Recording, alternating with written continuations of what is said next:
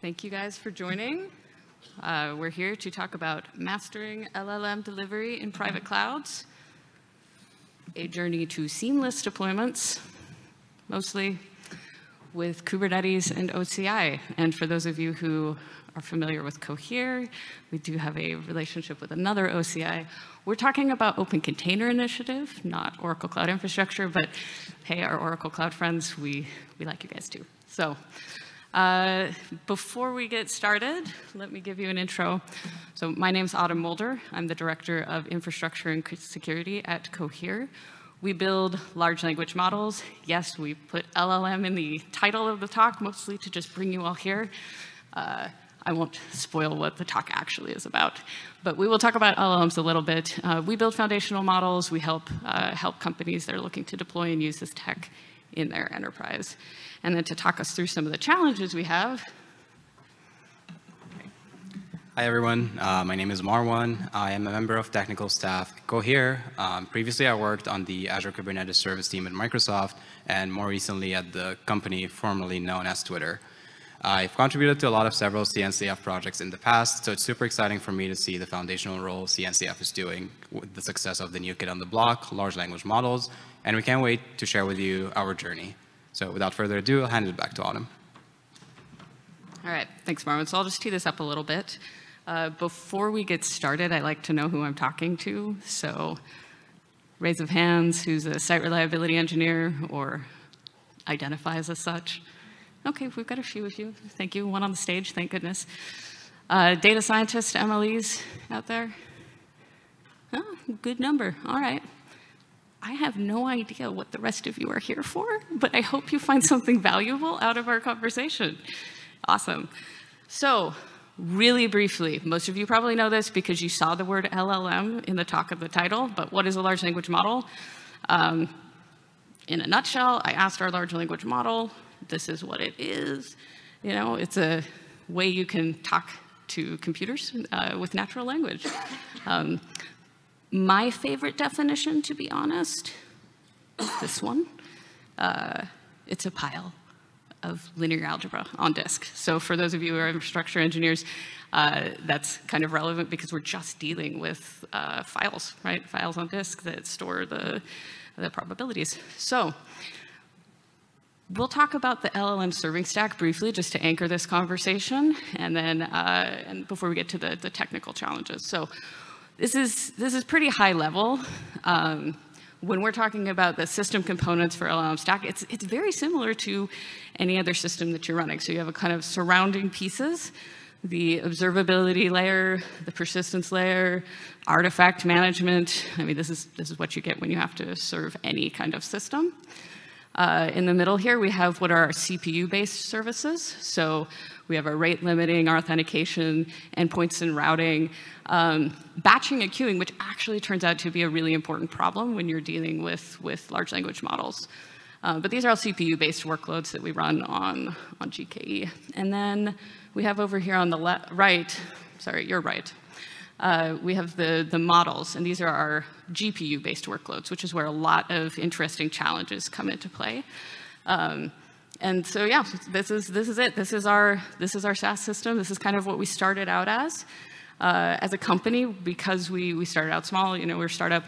A lot of the systems that we built had some pretty key dependencies on GCP, because that's how you start going. But what we found was in the market, there's a strong need to run private LLMs. So just real quick, why do companies need a private LLM? I think most of you can probably guess, but this is similar to when, as an industry, we started moving into the cloud. Like all the same reasons that people gave for I can't move out of my co-located facility into the cloud. It's the exact same reasons we're hearing for why I need to run a private LLM and don't want to use a SaaS system. So it's compliance and security controls. You know, you have those built up, you want to use them, and you want those to apply to any LLMs that you're building for your system. You've got data volumes and latency are pretty key problems. So if you're shoving a lot of data to the LLM, you need that co-located with the rest of your infrastructure to just kind of drop latency, or you don't want to pay large data egress costs. And then For those who are infrastructure engineers, you know that it's really nice to have a single plane of availability to monitor availability, to monitor reliability, and just bring that all into one place. So these are a lot of the challenges we were hearing from companies who were saying we don't want to use a SaaS-provided system, but we also don't have the expertise to run a fully open source stack, and this is just kind of an evolving space, so we want help. So as a leadership team, we brought the challenge to our external infrastructure team. We've got the rest of the crew here today, and then Marwan. It was a really great group effort to figure out how do you take the system running on our SaaS environment and make it really easy for us to deploy into private environments. So to walk through those challenges and solutions, Marwan. Thanks, Autumn. So one of the first challenges we've hit was our dependency on managed services. So we were a startup, we're trying to move fast, so we took a lot of dependencies on GCP-specific components in areas such as observability and persistence. And we found out that when we started looking at our code, that effectively it did a lot of assumption that it's running in GCP. It was super tightly coupled to the GCP SDK as well. So what we need to do is, first of all, make our stack cloud agnostic, right? So that means is we need to figure out what you're going to do with the managed services, and then we need to make sure that this stack can run on other multiple targets as well. So the first lessons we've learned is to invest in abstractions and invest in those abstractions early. So for services such as databases and PubSub, you want a uniform API that is independent of the underlying implementation. And in some cases, you might also want to have those interactions behind a separate microservice. When we started looking at our code, a lot of the functions and the objects, they had a lot of configuration options that were specific to our use case. So we had things like analytics code, billing code, and feature flagging libraries as well. Not all of those things are going to be relevant for every single customer. So we needed to simplify our service configuration APIs. So that's where the functional options pattern came in handy. So it's a creational design pattern that lets you build complex structure using constructor that can take 0 or more functions. And those functions end up modifying the return state that you return to the consumers. So with that function, we're actually easily able to define different options for our private cloud deployments as well as our SaaS deployments. So we're easily able to turn off feature flagging for those private cloud configurations. And also made it super easy for us to define new options without modifying the existing constructor code, because all you need to do is to define the new options interface. The second lesson we've learned is not to reinvent the wheel. It can be tempting sometimes to define your own abstractions over common operations, but there's no need to do so when solutions already exist. So for object storage, we relied on Thanos object store library, which abstracts a lot of the operations over common storage backends. And instead of having to worry about the specifics of persistent storage and the implementation of storage devices, we required a user-provided read-write many PVC as part of the application configuration. So that PVC we mostly use for storing the large model weights as an optimization to avoid having to re-download them during autoscaling. For metrics, most of our code was instrumented from day one with Prometheus metrics, and it's the de facto tool in the industry, so we didn't really need to do much there. And for logging, there's a lot of exporters out there that convert between proprietary and open source formats. And finally, we try to rely on workload identity whenever possible because it simplifies the integration between Kubernetes service accounts as well as IAM service accounts. So that's what we started with. You can see all the GCP-specific blocks there. And it turns out all you need to do is just very little few abstractions, and then you're halfway there. But we haven't really talked about the artifact management layer. And for us, our most valuable artifact is our model weights. So we needed a solution to deliver our model weights securely into private cloud scenarios. We can roll our own storage service. The issue with that is you need to worry about authentication and security. You also need to worry about scalability. And finally, need to worry about the cost. So I'm going to take a quick break from the lessons and deep dive into how we design our model weights delivery solution. So the first thing we considered is creating signed URLs. So it's a good solution, but signed URLs are quite limited in nature because they have short expiration times. And they only need to be for exact object URIs. And our model weights were quite large. So we had model weights that were more than 100 gigabytes. So in order to deliver a solution using that approach, you need to create a unique URL per customer, per file, per model, which isn't really quite scalable. The second option we considered was to deliver those artifacts directly into the customer's object storage. So we can use workload entity federation to give them access to our storage backend, and then they can pull the weights directly from our end.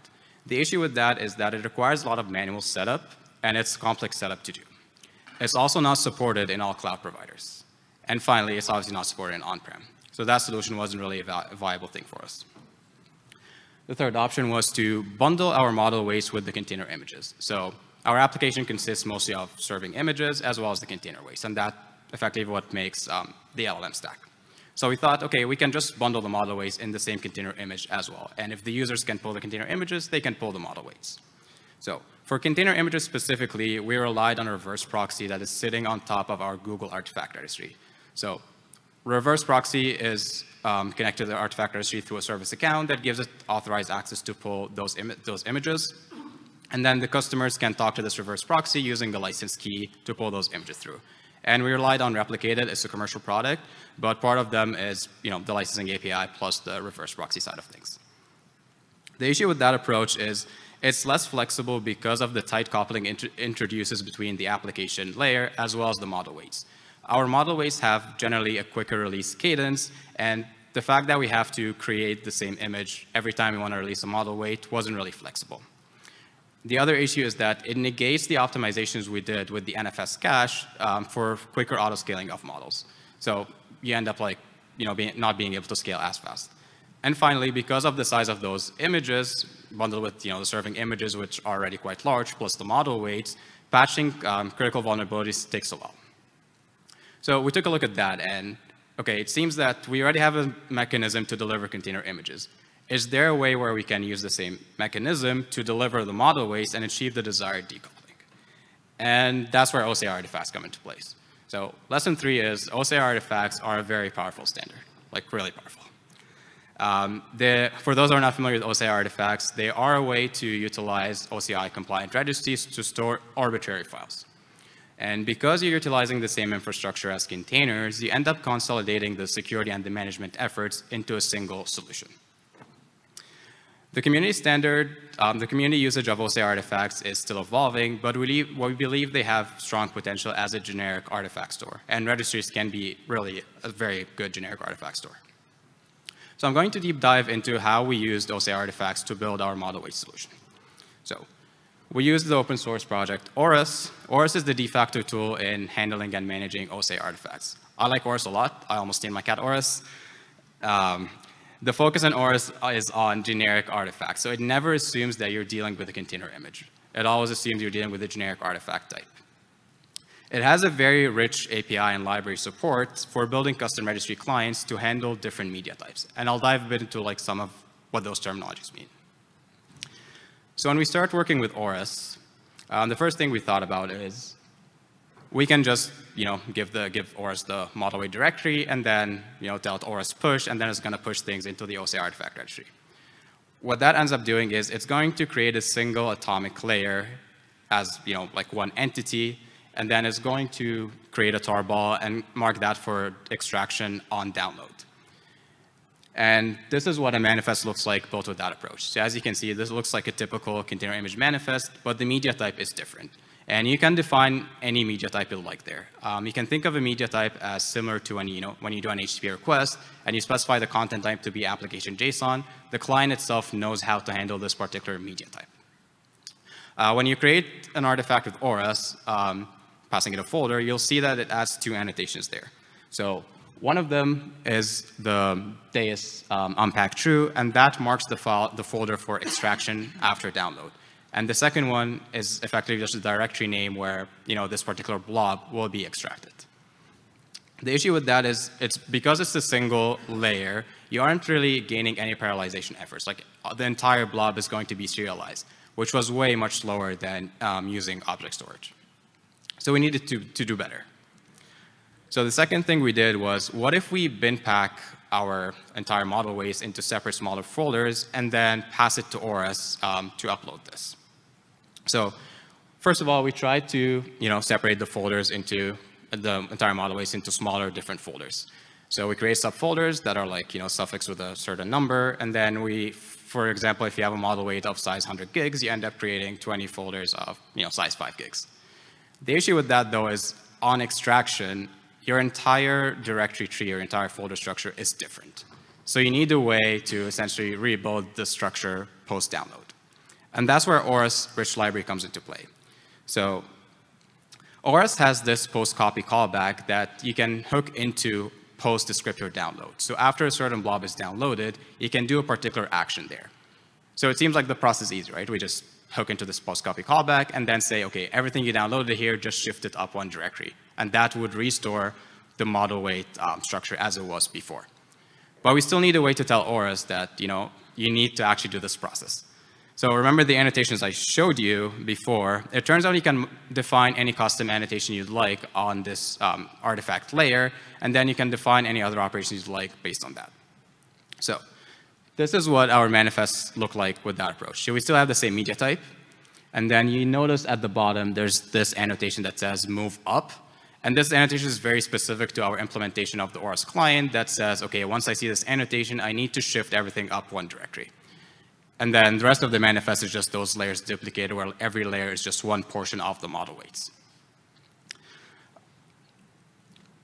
So yeah, that's a typical interaction with the Aura's API. So you first create a bunch of file descriptors, and then you add annotations to those, and then you pass it to Aura's and say, OK, pack these layers with these particular annotations, and then the download process is simple. On download, we just check if this annotation exists, and then we move the folders up the directory tree to rebuild the structure. So some of you might be asking, we've had binary distribution formats and blob storage APIs for years, and they're just out there and supported. Why do we need another support for a container API? Well, it turns out there's a lot of benefits you gain from using OCI and Aura's. For us, the main benefit is we were able to ship a solution really quickly in less than 2 months, actually, because it turns out that all you really need to stand up a Kubernetes environment is a container registry. That's really the only real dependency you have out there, more or less. It also unlocked a bunch of other benefits for us. And most of those benefits relate to that container registries or registries in general are content addressable. So the first thing that it unlocked for us, it provided a way to ensure the authenticity and integrity of the image contents. So because every layer gets its own digital fingerprint, any modification to this particular layer would result in a different hash. So developers are actually able to easily validate if an image has been tampered with or not. The second thing is thinking of model weights as image layers unlocked a lot of encryption scenarios for us. Instead of having to encrypt the entire model weights and then take the hit on the download time, we can just pick a random layer from this manifest and decide to encrypt that. And that essentially avoids the problem of you having to encrypt the full thing. The third thing is because of the content addressable nature of container registries and the fact that if a layer has been stored before, it's not going to be uploaded again. If you build your model weights in a certain way to ensure that unique layers are just not duplicated there, you end up having a bunch of storage cost reductions. So if you're smart about it, because if a layer already exists in a registry, similar to if a container layer already exists in a registry, it's not going to be pulled again. And that's done through digital fingerprinting and the SHA stuff that is known in container registries. Aura's itself has built-in retries for failed layer downloads. So if a particular layer fails to download, it's not going to undo all the work it's done before. It's only going to be retrying this particular layer. And all of that comes for free with just using Aura, so you don't really need to have any custom retry logic or anything built in there. Another thing is because you can pre-inspect the manifest of an artifact, you're able to do a bunch of smart things. So for us, for example, we use Triton inference servers heavily, and the Triton config, is a file that tells Triton server how to perform certain things. We try and store the Triton config as a separate layer on this artifact. So we're actually able to pull that before and do some changes to support running on different hosts, different batch configs, and so on. It also unlocked an easier path to air gap for us. Because I mentioned before, a registry is really the only dependency you need. Air gap customers can just replicate both our container images and model weights directly into the registries, and that's all they need to spin up our application, as well as obviously a Helm chart as well, which, again, Helm charts can also be stored in OCI artifacts. So it turns out all the problem effectively just simplified into using a vendor-neutral OCI registry. So we got rid of the GCS dependency there, and that's all we needed to simplify our artifact delivery solution. And I'll hand it back to Autumn. this is literally me giving him a chance to take a drink of water. But I think I warned you. We put LLM in the title, but really this is our love letter to OCI and ORAS. It's a great, great set of standards. And it was a really fun engineering challenge to talk through. So yeah, so once we dealt with kind of this first two set of challenges that Marwan walked through, we dealt with the observability side, we dealt with persistence, we dealt with artifact storage, and so now we had to get to the actual kind of core set of challenges that are specific to models in general, LLMs specifically, but dealing with GPUs. So what we found is there's a lot of challenges when you're talking about going across clouds, across providers for GPUs, because we don't just talk about like the 4 main clouds. We're also talking about on-prem scenarios. We're talking about specialized providers that are kind of hyperscaling and building out GPU-specific data centers, that kind of thing. So what we found was there was 2 main areas of challenge. One is just provisioning the GPUs in a way that you don't have to like build a giant decision tree that says, am I running in this GPU, this provider, then use these configurations, yada, yada, yada. So that provisioning is a non-insignificant challenge that we'll talk through. And then the other is just dealing with kind of small scale versus large scale. So as a SaaS provider, obviously we're dealing with GPUs at large scale, both between our kind of internal infrastructure team that's dealing with like superclusters, but then our external infrastructure team that has the SaaS system, and we're dealing with a lot more GPUs than just like a few. In our private deployment scenarios, we have customers who need to spin up a lot of replicas, and so they kind of start to approach some of the challenges that we hit dealing at large scale. But then many of our clients just, they're talking in tens of GPUs. They're not dealing with a lot of GPUs, and so the challenges you hit are kind of different. And so learning some of those lessons was interesting. So Marwan, I'll hand it back. Hello again. Yeah, so first lesson that relates to GPUs is that provisioning GPUs reliably is tricky. So first, you need some host-level components, such as the NVIDIA drivers. And then you need some Kubernetes-specific components, like the device plugin, and maybe DC-gem exporter if you care at all about GPU metrics. The issue with that is there is an implicit ordering dependency between both. If you try and run the NVIDIA device plugin before your drives are ready, it's likely going to crash. And then if you have alerts configured, that's going to cause a lot of alerting noise for you. And then what we found that is different providers do this process differently. So for the longest time, well, they're supporting it now, but for the longest time, GCP let you manage the driver yourself, and then they manage the device plugin for you. And AKS adopted a different approach where they have a pre-built VHD as an option with all those bits installed, or you can also just run your own device plugin as well. There's a solution for that, but it's not quite there yet. It's the NVIDIA GPU operator. It's not quite there yet because it's not supported across certain operating systems, specifically the COS operating system if you're on GCP. The next lesson is inconsistent identifiers. And with that, I particularly mean the device name. So the device name returned by the NVML can be different in certain scenarios. And this is important to us because we use Triton for inference, and we have different batching configs. We use dynamic batching feature in Triton to optimize for throughput, and we have different batching configs depending on the GPU instance you're running in. And the way those are defined is it's a combination of the model name as well as the GPU type you're running on. Well, you found that if your cloud provider is using PCIe versus SXMP, so PCI Express versus SXMP on the physical interconnect, you can get a different device name. So for the same A100 ADG node, you might end up getting the first one if you're running on Azure, or the second one if you're running in GCP. And at this point, our parsing logic failed, so the batching configs didn't really work in different environments. So we had to work around that and account for the fact that device names returned can be different. The next one is regarding node labels, Kubernetes node labels. So node labels are important because you use node labels to impact your workloads and try and control the scheduling properties there. But it turns out there's really no uniform way of knowing if you're running on an A100 versus a T4, for example, without hard coding or without knowing what the VM name or the host name is going to be in advance. Some providers have an accelerator label, like GKE does it, Azure does it, but the value is not super consistent. So there really isn't a uniform way to define that today. The GPU feature discovery project tries and solve this problem, where it essentially adds a bunch of labels that it retrieves from the host on the node, but you're bound to hit the previous problem I mentioned because the device name return can be inconsistent. So we had to sort of like ensure that our application is flexible enough with templating that the customer is able to provide their own unique set of labels and values as well. So node upgrades. Everyone loves node upgrades, I think. They usually work most of the time. For GPU workloads, there's kind of like a unique set of challenges there. You can do surge upgrades, but striking the right balance between availability and speed is tricky. And ideally, if you want no downtime, you do a blue-green strategy where you create a new node pool on the new version, and then you move the workloads there, let it soak for a bit, and then delete the old pool after. But GPUs are expensive, right? And you're not guaranteed GPU availability. So a blue-green upgrade scenario, while it may work sometimes, most of the time it's going to fail. Well, we found out that the best approach to upgrades for GPU workloads, specifically that have large count, is to create a new node pool on the new version.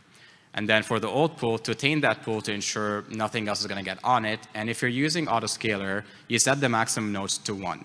And what that's going to do is it ensures that the autoscaler isn't going to try and scale up this node pool again. And then you let HPA do its work. So like over time, which can be like a week or more, as you get like pod churns, all the new workloads are going to be scheduled on the new pool. And at that point in time, you can safely delete the old pool. It's not ideal, but we found that that's probably like the safest approach we've come across. And speaking of autoscaling, so autoscaling LLMs is challenging. I worked on a cluster autoscaler in the past. There's bunch of hacky assumptions about how GPUs work. So for example, there used to be a hard-coded delay before the autoscaler issues a request for scaling a particular GPU requesting workload. So that delay was hard-coded. It was 30 seconds. Thankfully, there's fixed upstream now that essentially allows you to configure this value. But the main motivation back then was to make sure you're not overscaling or like overspending for GPUs. But in some cases, if you have capacity reservations or if you're guaranteed GPU availability, then you don't really need this artificial delay added. The second thing is back-off delays can lead to long scale-up times. So when autoscaler fails to scale up a node pool, it goes into back-off mode. And the back-off is exponential back-off. It starts with 5 minutes. It can go up to 30 minutes. But it only resets this exponential back-off duration after 3 hours. But during that point in time, you may end up getting capacity due to other workloads downscaling. So you kind of want to be able to configure this back-off parameters. So we found what's best is to try and like tweak those autoscaler parameters regarding backoff, as well as obviously generally the autoscaler parameters to fit your workload and to fit the nature of your workloads. And still on the autoscaler point, we've had quite a journey to decide what metric we use to horizontally scale our LLM workloads. So first instinct would be to look at delays like latency, like request latency. We tried this for a while. The metric is not ideal because with LLMs, there's really is no way to determine the output or like how long the LLM output is going to take. An LLM can just keep generating things forever. It depends on like the context length. It depends on like what the user specifies with like max tokens and so on. So it's not really a uniform way to scale on. And obviously different models have different response times. The second metric was the GPU utilization and duty cycle. Well, again, sorry, back to the first point, the issue with the first metric as well, it doesn't really take GPU utilization into account. So we're like, okay, let's try and look at GPU utilization.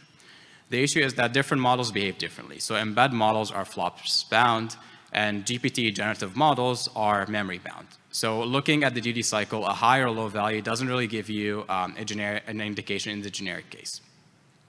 So we moved past this, and then we looked at the inference server queue time. So Triton exposes a bunch of metrics on its queue that we tried to scale on. The issue with that is it's a local view, and it only tells you, a particular instance of an inference server has a long queue. It doesn't really give you a global view of the system. So what you found best for us is to essentially, because we had a batching component in play there, we could have a more distributed global view of the system, looking at the number of batches that are currently running, as well as the number of batches being queued. And using that, we built a heuristic that we scale on. Using that metric actually allowed us to improve GPU utilization, and we were actually able to serve the same same traffic using almost half the GPUs, as well as tolerate spikes and like traffic latencies a lot more gracefully. now we're basically at the end here, but like in summary, right, we've kind of got this broad system, and by the time we got to the end of figuring out how to take everything into a private deployment, we'd come across a few challenges and lessons, right? So these are just common things, right? Anybody's going to have to deal with those challenges when they're going cross-cloud. Obviously, we had some unique challenges around how to deliver like large artifacts regularly, and that was a really fun engineering problem.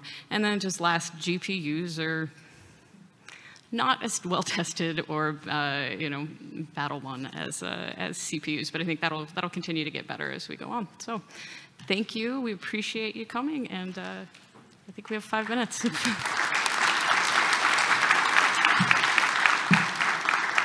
We're happy to take any questions if we've got them. Yeah, feel free. Well done.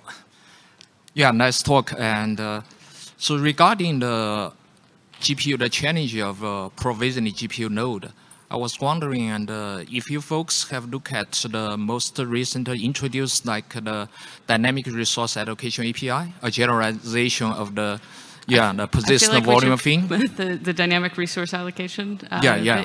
Do you think that will be helpful? Pull up some of my engineering team because they're laughing over there. Do you want to take that?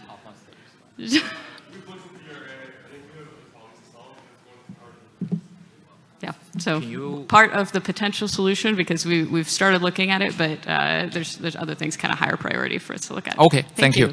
Yes. Hi.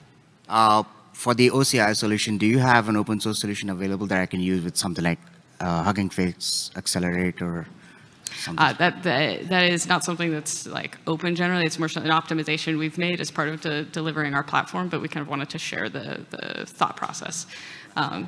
And Marwan's got something to add. Yeah, in general, like Auras makes it super easy for you to build your own clients on top. The reason it's not open source is because it's very like specific on like how we're packaging things, and there's a dependency how you're exporting and then downloading. But the library APIs are like the docs are super well. And, like I'm happy to connect after if can give any guidance. Thank you. Thank you. Cool. First of all, thank you for the talk. I thought it was very well presented, very informative. So obviously, I guess you guys are deploying into kind of customer clouds as well as on-prem. So for the customer cloud scenario, auto-scaling performance seems to be pretty important, right? Because you don't want people paying for GPUs that are just sitting there downloading weights. So do you guys have like numbers around that you'd be able to share? Or has like using the OCI registry to download the weights, did that improve, versus using something like blob storage? Yeah, I think we got the numbers to be pretty close to our object storage in production. Obviously, there's the whole thing. It depends where our artifact registry is. It's in the US region, but if your customer is downloading from like AWS, there's probably like extra delays. But the numbers were like pretty close to what we have just pulling from object storage in our SaaS platform. Maybe if you're fine, like a 2 to 3 minute extra delay. I don't think I have the official numbers off the top of my head, but the numbers are pretty close. And I think the gains made it worth it for us to incur that cost. Gotcha. And is that like after the node is already provisioned in the cluster? Is that including node auto-scaling as well? Yeah, so it depends on which model. So for certain models, like the generative large ones, we have an abstraction like the NFS cache, so you only get the penalty on first download. For the smaller embed models, you download per model service start.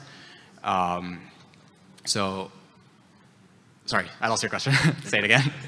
Yeah, so I guess I was wondering if those numbers, like 3 to 4 minutes, were including kind of node acquisition this is time. specifically model weights. Okay, just model weights. Yeah, cool. and then we download the model weights because it's Triton needs to have them first before loading to memory. Awesome. Thank you so much. Thanks. Hi, thanks for the great talk. I really like the idea of putting the model weights in OCI, but it's not very clear to me how you actually download those. Is this something you have to code in your inference server? I mean, use a client library to download those? So the question being how we actually do the download? Yeah. In the downloader? Yeah. So we have an init container. The init container is effectively just an Auras client. And then, you pass it inputs, outputs, and it just calls Auras, the Auras API pull, which does the pull from the, OCI registry. So we have an init container as part of the, inference server. It runs first, and then the inference server starts up when the model weights are downloaded locally. Okay, thanks. Hey, good talk. I was wondering, when you break the model into layers, I was wondering, do you actually do like the layers literally like the model layers, each is one layer of the data, or is there better ways of doing that, particularly with fine tuning? It depends on the model itself. So like obviously some of them are multiple layers, some of them are single layer, that kind of thing. But yeah, with the larger ones, we kind of break it up, not like every layer, but yeah, roughly we utilize layers. I don't know if you have anything. Is there any like research into optimizations for? I would say we haven't done a lot on that, again, because there's kind of other larger order problems to solve right now. But yeah, no numbers we can specifically share. Thanks. Hi, I'm wondering, I'm not sure if this is a part of the challenges you face, but can you comment on how do you strike the balance between throughput and latency if you employ batching of the LLM inferences? You mean at runtime? Yeah. Or, in the runtime. We can chat with you offline, but like that's kind of a little outside of the scope of what's the challenges are for delivering privately. But yeah, feel free to come up. We've got like. I have a question about the performance. The OCI and Walrus is a great idea, and how do you compare it between like Walrus and other storage systems like TCS? I think we answered that earlier. It was very close performance, and even the little hit we got from switching from object storage to an OCI artifact in those scenarios, it was worth it because it's vendor neutral. You can run it anywhere. So the main benefit is.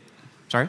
The main benefit or advantage is from OCI is what is the? I think encryption, I think being vendor neutral were like big things for us because we don't really need to worry about any specific things in object storage, as well as also enabling air gapped. The performance is very similar, and the little hit we get, I think, given the benefits we've gained, it was worth it. I got you. Thanks. Yeah. Hello. My question is specifically about the model caching for downloads, right?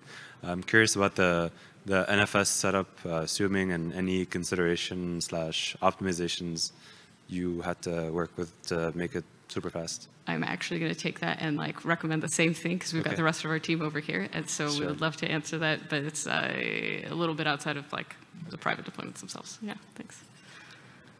Hey, thanks so much for sharing. Everything was really awesome what you guys shared. Curious on the GPU layer part of it. For the on-prem, are you using like Dell or HP servers with NVIDIA GPUs, or are you using something like DGX where something like Base Command might help you with some of that? Are you speaking about like our SaaS system and like what we use for our specific servers? For the stuff on-prem, yeah. I mean, you showed some of the examples where you were running things in either Amazon or Google, but part of it was going to be to run it on-prem. I'm just trying to press around some of the NVIDIA marketing stuff on DGX claims that Base Command is going to solve things like what you guys solved for. And I'm just trying to ping around what your experience with that was, or if you were just using like Dell or HP servers on-prem and like the Base Command wasn't relevant.